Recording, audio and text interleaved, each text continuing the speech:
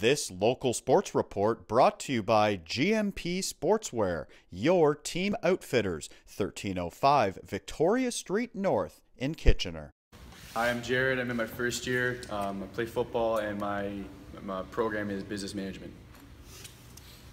My name's Nick. I play on a football team. I'm in fourth year. I'm studying business.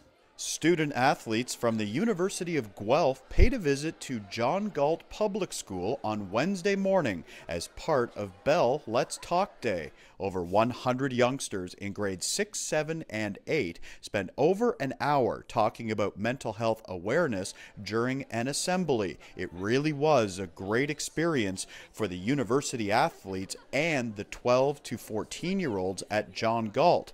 Shane Campbell is a teacher at the school and the head coach of the Gryphons women's soccer team. We all need to start a conversation, and I think for our athletes, I think it was really good for them as well, because when they're engaging and talking and speaking about these things, I think it helps them. It's a whole cycle, isn't it, really, of giving back, and we try and mentor them inside of our teams and inside of our university, but at the same time, them coming back in and mentoring our younger students. It's just the cycle. It's a good thing. I think mental health is really important, and to bring issues and opportunities for you guys to talk.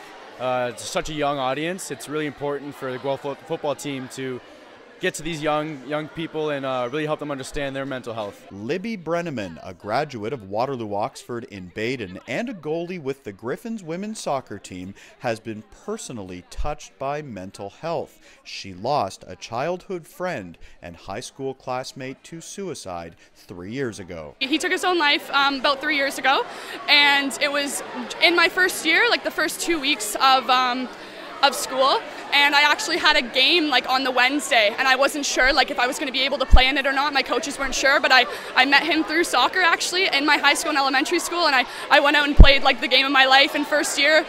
We won 4-3 against Waterloo. I'll still remember because my whole family was there, and I just feel like every game I play for him now, and I think that I do these days 100% for him. I do it as well to help however, in whatever way I can. For her to get to this point today, to actually speak publicly about that and just about the fact that she tried to work through something is difficult, I think it speaks a lot to not only what she's overcome and the help that she's had, but I think also the supports that are in place at a university level.